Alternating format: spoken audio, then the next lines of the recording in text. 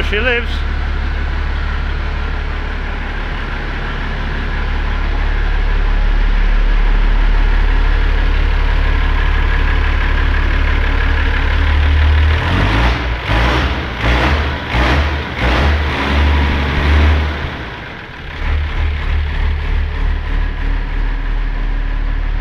Tank's back in as well, so let me shut her off. That's better, I can hear something now. Right, so tank's back in, all looking shiny. Didn't go in too badly. There was a couple of bolts at the top up there that I need to lift the cab up, but to tip cab is fairly simple. There's a lifting hook there, and there's 4 bolts under the cab, just underneath there. You take out, so you can see it better on the back. Up here, there's 4 of these you take out, and there's your pivots on the other side. Let me show you that.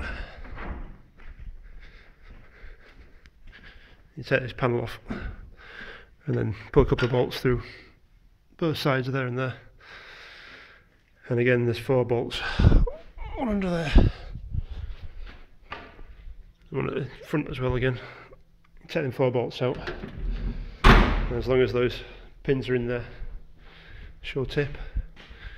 So yeah, after, what is it now, 4 weeks I think, 3-4 weeks. Tank seems to have sealed alright, but I've got a problem with the bung at the bottom. It's got a bit of a weep on it.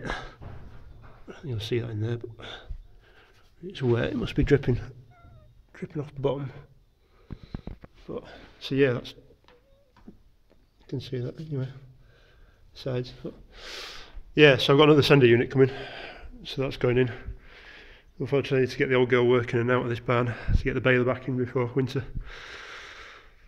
So yeah, it seems to be alright. But if I can get that bung sorted out, the bottom, I have to tap it, get another bung back into there, and then she's away hopefully.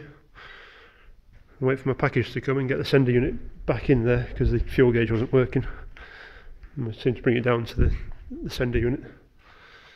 So this afternoon I'll get the old girl out, get her filled up with fuel. I might not have to actually. Get her out and get a baler in back of here, and then we should all be good. Right.